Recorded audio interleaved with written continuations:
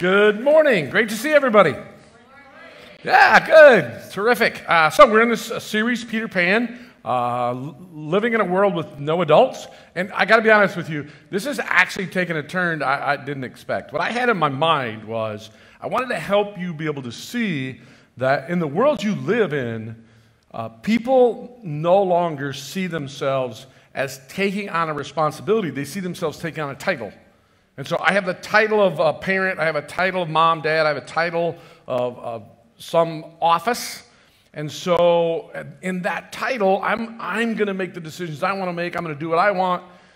But they're not actually adults. They're not actually going, wait, this is a role I've stepped into, and I'm responsible in this role to sacrifice today for what's best for tomorrow.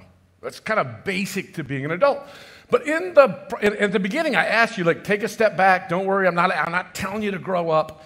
But in the process, we actually have stumbled upon some really cool principles from God's Word. And we're going to keep doing that as we approach today. And so where we started was, hey, how do you become an adult? In a world where there are no adults, they're not going to ask you to grow up. There's really not that much pressure for you to grow up. There's a lot of pressure for you to stay immature, to only care about your clothes and your friends and on and on. So what we discovered was what causes you to grow up, the force that causes you to grow up is when you accept God's call on your life. He gives you a God-given role that's defined by God, and you answer to God. That when you accept that role, whether it's a mom or it's a ministry leader or some in your career, you've got something going on, and God says, this is it, this is how it's defined, you answer to me with this. You begin to grow up. It's not that you're forced to grow up. It's something happens inside of you. You begin to grow up and go, hey, this is bigger than me. This matters. And we said, wait a minute though. But if you do that, you take on enormous amounts of responsibility. And with all this responsibility, doesn't that create stress? Isn't that what creates stress is responsibility? So what do we do about that? We came back and we looked at that. We did discover stress is primarily not based on what you're going through at the time. It's your fear of the future. It's what's going to happen next. And so God gave us a principle for that we are responsible for the input. We're responsible to hear from Christ, and then out of love and faith, we obey him.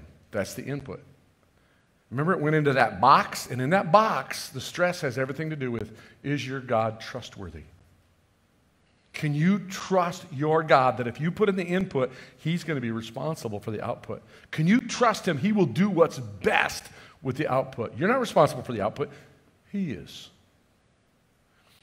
Which led us to this. Yeah, but how do I hear from God? If I'm making decisions, how do I hear from God? If this is how this is work, I'm responsible to obey him, and I'm going through life and I'm trying to make the right decision. I'm trying to put in the right input. How do I hear from God? So in decision making, we would love it. I mean, we would love it if life was kind of like this. And there's a number of people that I work with on the tech team, and there's other people I've worked with in the past, and they get done with the day, right?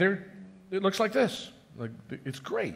You know where the beginning is, you know where the end is. You just take this little thing off and you roll it out. Decision making is easy. But if you looked in the back of my truck, it looks like this. Now, have you ever tried to do this? You think, well, this must be the beginning. That doesn't work.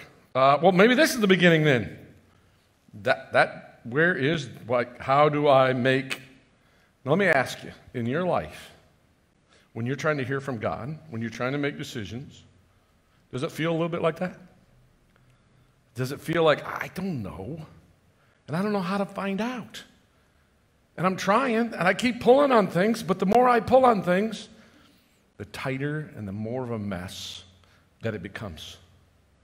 So today, our whole goal is to answer the question, okay, I'm ready to hear from God, but how do I do that in really tough situations?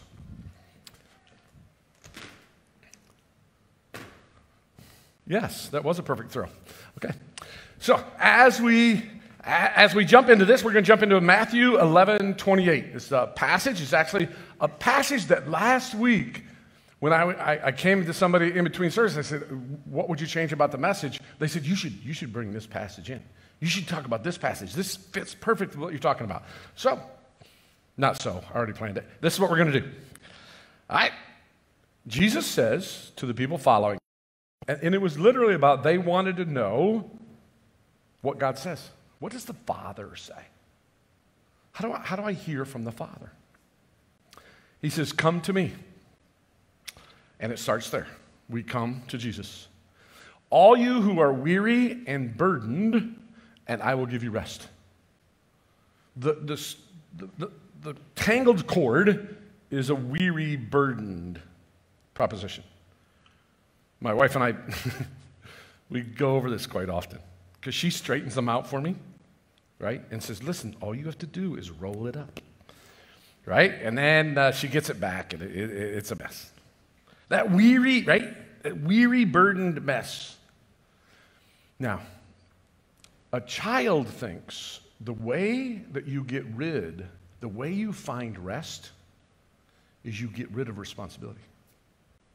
The way you find rest is you just go play. Clean up your room. No, that would not be fun. I want to go, right? So I'm going to go rest. That's what vacation is supposed to be all about. Vacation is supposed to be that here's the world you live in. It's full of, and so I'm going to walk out the door and leave all of this. And I'm going to go rest. But as you've all discovered, for half or three-quarters of us, it just follows us out the door. But for those of you who succeeded it, when you walk back in the door, it's all here, right? It's still there. It's also super common for us. It makes sense. It's super common for us that we go, listen, what I need to do is I need to pull back from ministry so I can rest. I'm too active. There's too much going on. I need to sleep more. Now, there's 2 or 3 of you who sleep 3.5 hours a night. You do need to sleep more. But for the rest of us, see, rest doesn't come from the outside, guys. Rest comes from the inside. We have somebody in our church who, the other day, she contacted somebody and said, hey, what'd you do today? I ran 37 miles. She wasn't kidding. She ran 30 on a Saturday for fun. You know what that tells us?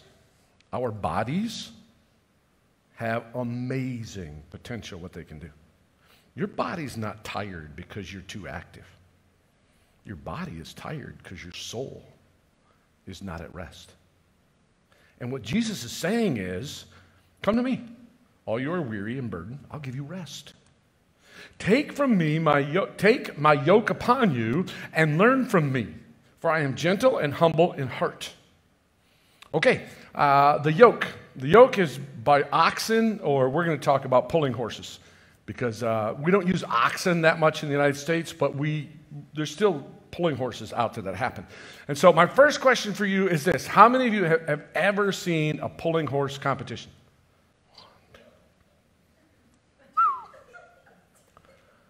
I'm so sorry, guys.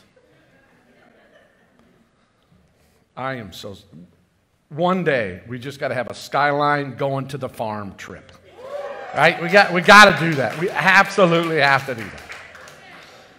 So this is how you train a new horse to pull.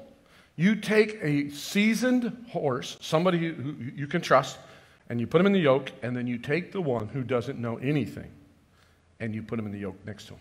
And when you start out, the seasoned one does all of the work, all of the pulling. The other one just has his head stuck in there, and he learns.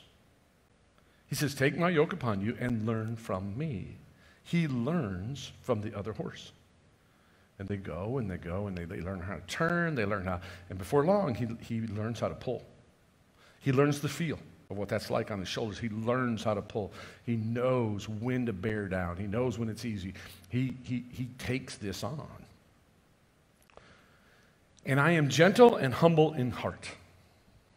You had to have, in some Western movie, you had to have seen the scenes where they break a horse. And there's a couple of ways to break a horse. One is you get on that horse and you just beat him to death, man. Or he beats you to death, whichever one is stronger, right? And you just ride that thing, and it's really hard. And then there's a horse whisperer. A horse whisperer, I don't actually know how they do it. I've seen it, but I can't figure it out. They have the ability to gently and humbly of heart train a horse not to be wild, but to be productive. That's Christ. Christ does not come beat the daylights out of you. It's with humble and gentle heart. And you will find rest for your souls. Now, here's the really cool thing about a pulling horse. The first time you ever go to one of these pulling horse competitions, you're going to be like, oh my goodness, that is so mean. They make those horses work so hard. That's because you don't understand that once a pulling horse learns to pull, they love it. When you put that yoke on them and you hook them up to something, you have to work very, very hard to keep them from pulling because they love to pull. Why? Because their heart loves to pull. And when Christ does this in your life, you are at rest for your souls. Therefore, you can run 37 miles. Therefore, you can do amazing things with your life. He says, for my yoke is easy and my burden is light. What? My yoke is easy and my burden is light. It's pretty common for people to say, the Christian life is so hard. Oh man, following Jesus, it's just so hard. That is not true. You're like, it's hard for me. We're going to find out later why that is. But I want you to understand, if you think that following Christ is hard, you're not yoked with him. I want to say that again. I want you to grab a hold of that. If you think it's hard, you're not yoked with him. You may believe in him. You may be trying to follow him, but you're not yoked with him. His head is in the yoke, yours is not. So how do we hear? How do we unravel this? We want to make a decision. We want to fulfill this role. We have these responsibilities. We don't want to be stressed, and so we're going to listen to God. And I'm responsible for the input. But how do I listen to God? How do I hear from God? I hear it many, many times. People are like, I'm trying to make this decision about buying a house. I can't hear from God. Should I buy this car? Should I move to this new community? What should I do with my career? God, tell me what to do. God, tell me what to do. He doesn't tell me anything. What's going on? How do I know what to do? Well, I hear God clearly by, and I'm going to give you 4 super simple steps. 4 super simple steps. I hear God clearly by, number 1, delighting in Jesus' forgiveness and acceptance. Delighting in Jesus' forgiveness and acceptance. The Bible says, I will give you rest. Now, with almost every decision that you're trying to make, you're trying to find rest. This career, the whole goal of the career is what? To find rest. If I make this much money, if I get to this position, if I retire here, I'm going to be able to rest. You better hurry, like you're only going to live 10 years after that. So I'm going to give up these 40 years so I can have rest here. Many times in your decision-making process, you're trying to prove that you are someone. You're trying to prove you have value. You're trying to prove to Dad, I made it. I made something out of my life. You're trying to prove to your spouse, oh my goodness, the competition between spouses, it's on fire, right? You're trying to prove to your spouse, you're somebody. You can do it. You're the one. Some of you are trying to prove to your kids you got what it takes. Others of us are trying to use foreign substances to find rest. That's why you keep going in debt. You think that if you buy that thing, it'll bring you rest. It's why you smoke whatever it is you're smoking. It's why you're drinking whatever it is you're drinking. You think it's going to bring you rest. But it only comes from Him. And where it comes from is this: I don't deserve your forgiveness. I know what I've done. I know what I've done with my life. I know what I've done with the people I love. I don't deserve your forgiveness. But I'll accept it. I'll take it. Thank you for it. And I don't deserve your acceptance. I'm not here trying to prove myself so Jesus will approve of me. No. His acceptance comes because of His grace, whereby He gives me His righteousness. He died on the cross. He took my sin. Now He's giving me His righteousness. From that place right there, you'll hear from God.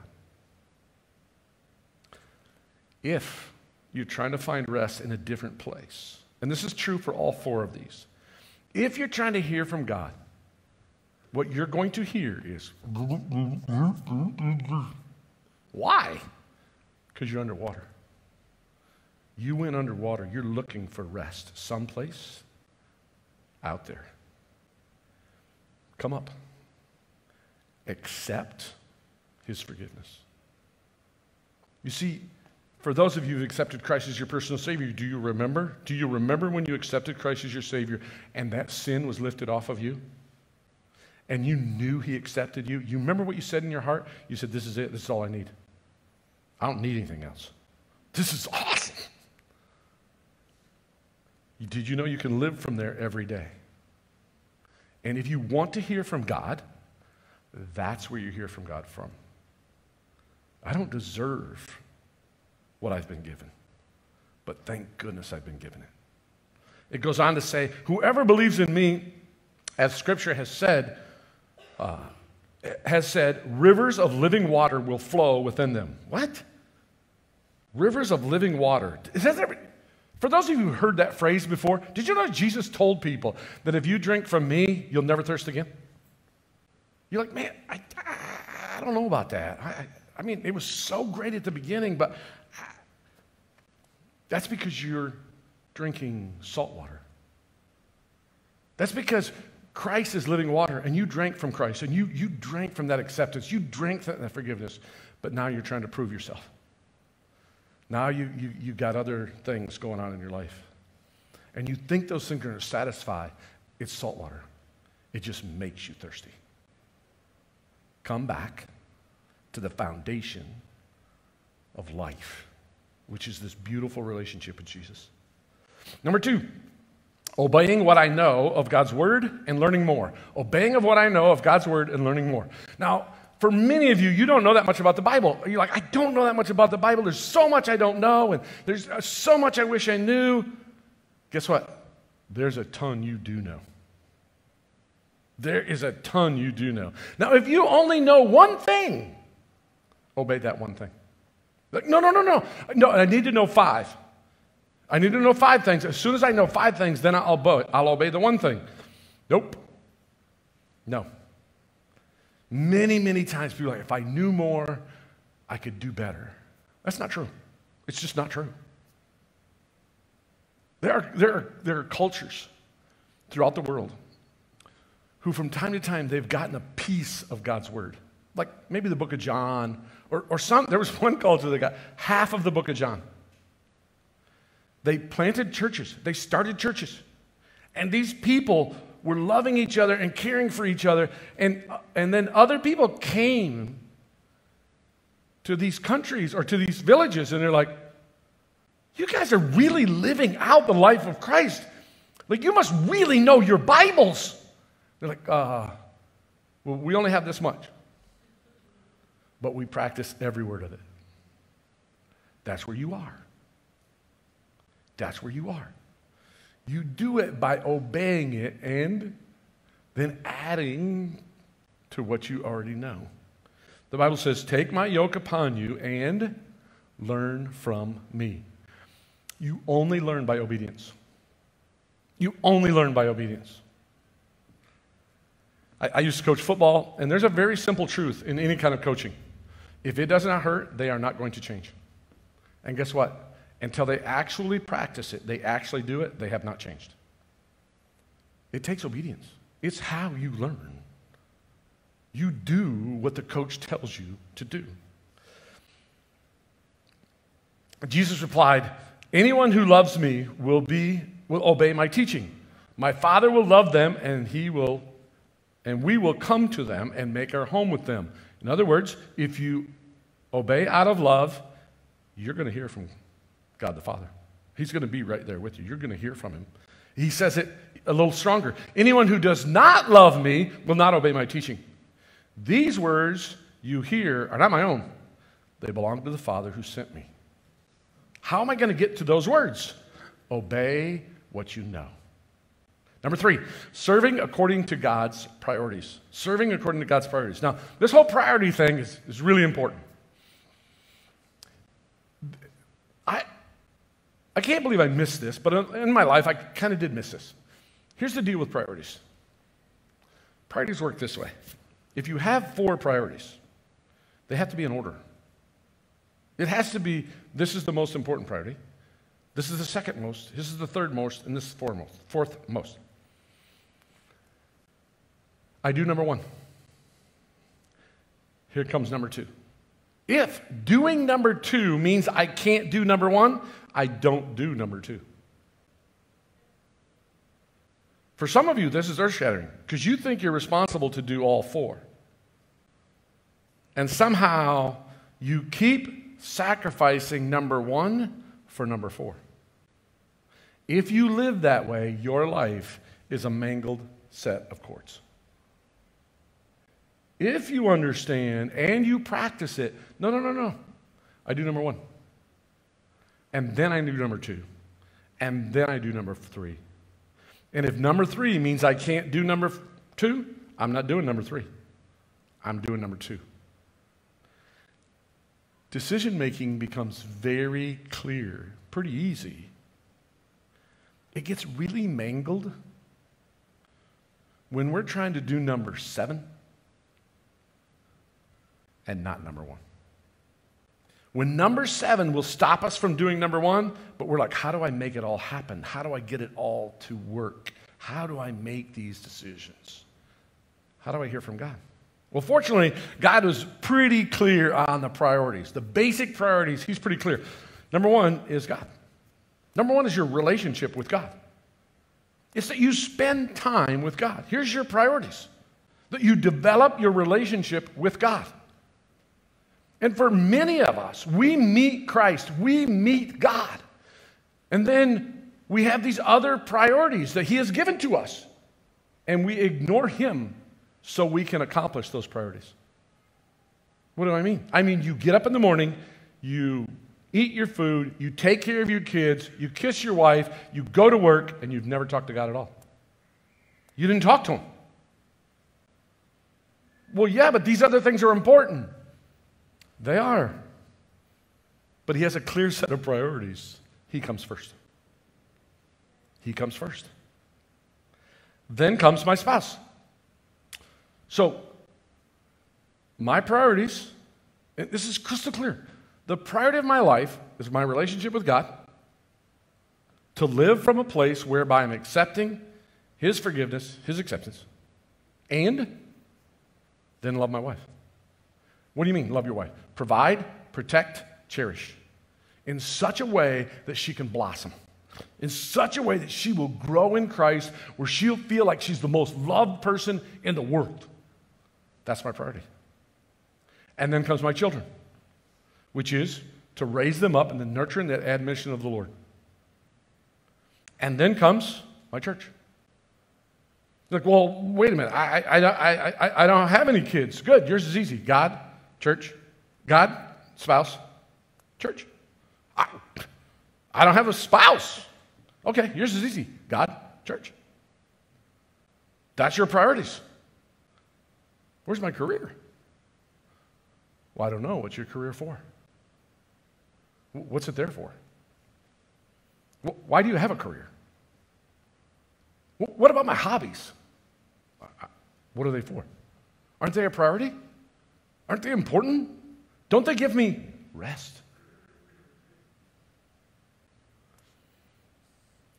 There's definitely a place for them, but they come down the line.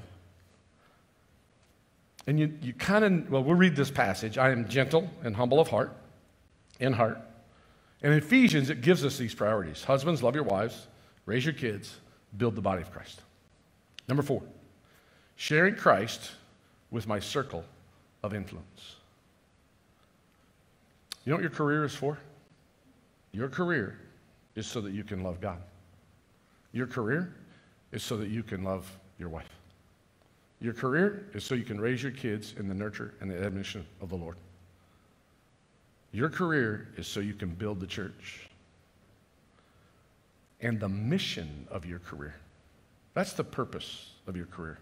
The mission of your career is so that you can share Christ with people in your circle of influence. He says, come unto me, you will find rest in your souls. The mission of your life is to introduce people to Christ who can give them life.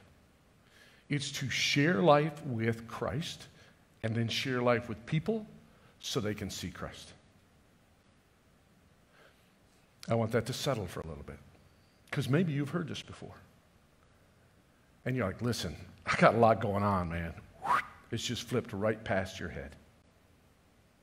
And you're like, Pastor Chris, you're only saying that because you're a pastor and it's your mission. Actually, my mission is to teach you how to do your mission. That's actually my mission. I get really confused because I love this mission so much that I run off there and go after it. But actually, my mission is to teach you how to do your mission. So, this fourth one, the first 3, right? You're like, yeah, that's good. That's great. Yep, that makes sense. Yep, okay, we can go with that. But I watch people get to this one and go, 3 out of 4 is good, right? Like 3 out of 4 is really good, right? But this is why you can't hear God. Because you think your mission is you. You see, at the center, ultimately at the center of your life is you. No, it's my family. So let's walk through that for a little bit. Did you know that your mission is not your relationship with God? That's not the mission. You're not sent out to have a relationship with God. That's the foundation of your life. It's the foundation of who you are. It's from that foundation that you're sent on this mission. Well, certainly my spouse, my marriage is my mission. You'll become inward. You'll become inward. And you might have a pretty good marriage. It won't be what God has for you. It won't be what it could be. But it will ultimately be about the two of you. You're like, my mission is my kids. You can't tell me that's not the most important thing in the world. I can absolutely tell you it's not the most important thing in the world. Did you know the mission for your child is 18 years long? You're going to live to be about 80 years old. That means you're going to spend 1/4 of your life on that part of the mission. Yes, if you have 13 kids, you can stretch that out. Right? You can stretch that out. But here's the big deal, guys. I wish so bad I could communicate this to you. I think you find it so unbelievable. It often doesn't catch it. You can't grab it. I wish I could communicate this to you. This dream you have for your children, that they will know Jesus, that they will not go through the heartache that you've gone through because you didn't know Jesus. this dream you have that your kids grow up and have great marriages, and then they raise their kids to have character. If you take the mission out of it, you're going to warp your kids. I can't say it strong enough.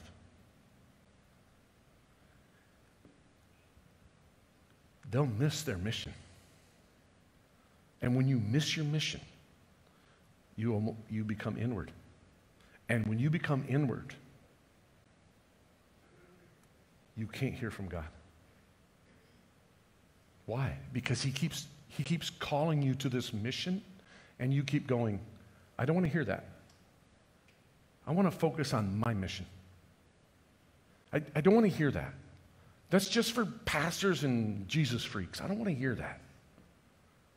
Oh no, it's absolutely for you. When I say mission, I mean this is why you're on the face of the earth. This is what you've been called to do. It's what your hobbies, your career, your quirks, everything is there for that mission. Now here's something that's beautiful. These priorities, this list, they're not in conflict. They're not in conflict. When you live forgiven and accepting, it's not in conflict with obeying or priorities or mission. It goes right together. When you are like, I'm going to obey God, that is not in conflict with the other three. When you say, I am going to love God, I'm going to love my wife, I'm going to train up my kids, that is not in conflict with mission. It runs beautifully together. What is in conflict is, I'm just going to go for 3 out of 4. I'm just going to go for 2 out of 4. I'm just going to hear what God has to say, then I'm going to decide if I'm going to obey. So, there's somebody who has practiced this in their lives, and we're going to get to meet them. So say hello to the eBays.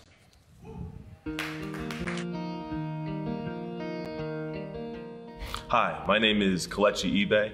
I've been coming to Skyline Church for quite some time now. I'm an elder here at the church as well. Along with my wife, Katie, I lead the high school ministry here. I lead the boys, of course. I'm also a phys ed teacher here at Bloomfield High School. And we've been living in town as a married couple for about 8 years now.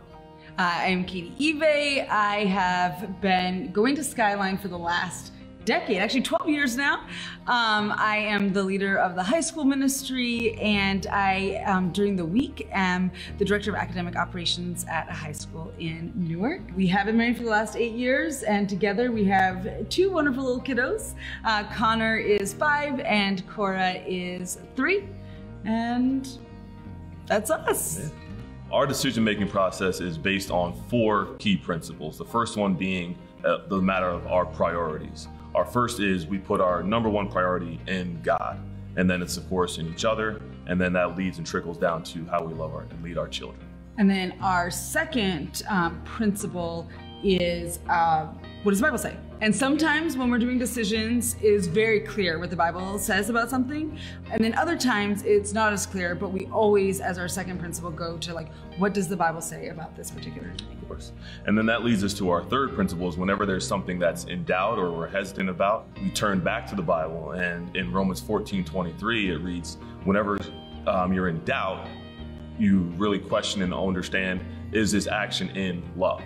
If this action isn't leading towards loving someone or loving each other, of course, loving God, then we should avoid doing it. When in doubt, don't do it. In doubt, don't do it. And then the fourth is that Kelechi is always responsible for all decisions that we make. So it doesn't mean that I don't make decisions that is something that we've agreed on or not, but at the end of the day, he is fully responsible. So if there's something that the Bible says we could do 1 or 2 things, or it's in line with our priorities, at the end of the day, he makes the final decision. And his final decision could be that he defaults to me. Like, right? It could be, I don't care what the colors of these walls are, right? There's no biblical principles or whatever. That's my decision. But he is always responsible for whatever that decision is. One of the really cool things about us getting married is that we both saw decision making the same prior to ever knowing each other. And because we went into getting to know each other, and even before we like dating, our dating practices were all biblically based in like getting to know each other, nothing physical, like very much like where do we see this? And I remember like before we even officially started dating, us having a conversation of like, do we see ourselves getting married someday? We're not even gonna actually officially date unless we see ourselves getting married, because like biblically we understood like what that commitment meant, and like there wasn't a purpose of dating if we didn't see that down the road. We of course lean heavily on the principles and the truths in the Bible, especially when it comes to parenting. Rely on Proverbs 22, where it says, train up a child in the way he should go. And for us, that means character, decision making, putting other people first. In terms of character, one thing that I really heavily rely on and try to impart into our kids is you can only control yourself. Like, you can't control what your friends are saying or what your friends are doing, what your teacher, your neighbor, you can't really control any of that. All you really can do is control how you respond to it, or how you're gonna love these people through that. So with that in mind, emotions, feelings, all those are something that's internal, something that you might not even be in control of. But once again, you can control your actions. So when I get my mind set towards, okay, this is what God is saying through this situation, or this is what my parents have taught me and how to respond through this situation, and then just living that out. We really believe that it very much matters that the two of us are on the same page, and that what we tell our kids and what we have them do is biblically based, and that we are always like telling them the same thing so that they can always trust what they're hearing. And so what that looks like in practice, if there's a big decision point coming for our kids, that we always check in first. And if it's something that isn't a quick conversation or something that we've discussed before, the two of us have a monthly parent meeting that we do the second Friday of every month, that we like put ahead on our agenda, like big decisions. So that might be where our kids are going to school in the future, or something that like has come up that we want to be something that we like make it a firm decision that this is happening. And so we have that meeting every month that we can have those discussions and pull out the Bible and really make a firm decision. Having lived here for the vast majority of my life, and also having Skyline here and teaching here and being so involved in the community here, I knew that it was very important for us as a family to stay within this area. So the thought of leaving Bloomfield or moving out of Bloomfield, of course, it came up, it was discussed, but ultimately it was almost counterproductive to everything that we were doing to leave Bloomfield and then still have to come back into our community. It was better for us as a family to stay in town. And when we think about like our ministry and raising our kids, we also will never do something that's detrimental to our kids. We very much go back to the priority of God first, then our marriage, then our kids, and then our ministry. And so we knew that our ministry, like God had made very clear that our ministry and long-term mission is Bloomfield, whether it is the high school kids that he works with on a day-to-day basis at Bloomfield High School or in our high school ministry. As we started looking at all the options, knowing those principles allowed us to close certain doors. And then as doors started closing, it brought us back. It got us to our final house, but every step of the way of our different options, it was what has God told us about what our ministry and calling is, and what are our priorities in our marriage and for our kids. Not getting too caught up in what the world says or what the world does, but instead, in the face of all that, or in spite of all that, we're going to trust in God. And this is the direction that we're going to be going. If others want to get on board, we can explain and show and share, of course, but this is where we're going.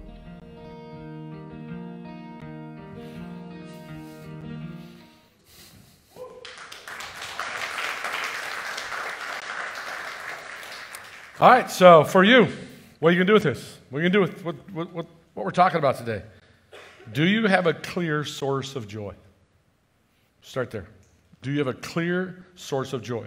His name is Jesus. He's inviting you into his rest. Do you have a clear master? Do you know who is your master? Are you clear that his name is Jesus? He will never lie to you. He will never lead you wrong. Do you have a clear set of priorities? Do you understand? Number one's number one. We don't do number two if it conflicts with number one. And lastly, do you have a clear mission? Do you have a clear mission? Have you said yes to Jesus?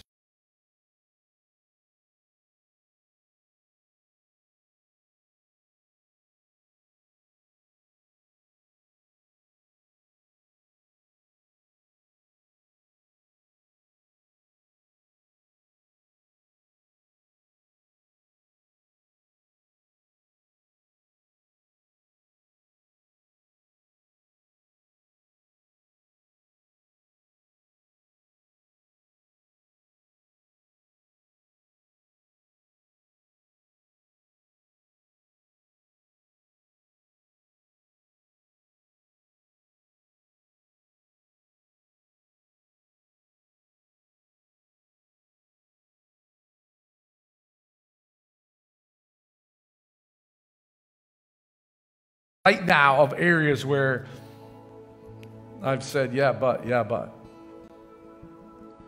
Folks, you in the crowd, identify that, yeah, but. Identify that area that Jesus talked about to you today. Can you say these words with your heart to him? Jesus,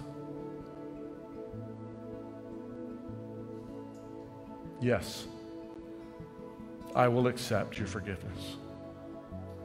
I don't deserve it, but I'll accept it. Yes, the only thing that makes me worthy is what you bring to my life.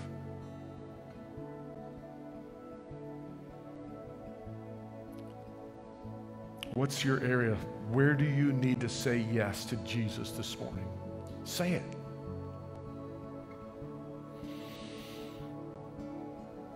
Lord, thank you that the truth is you never stop talking to us.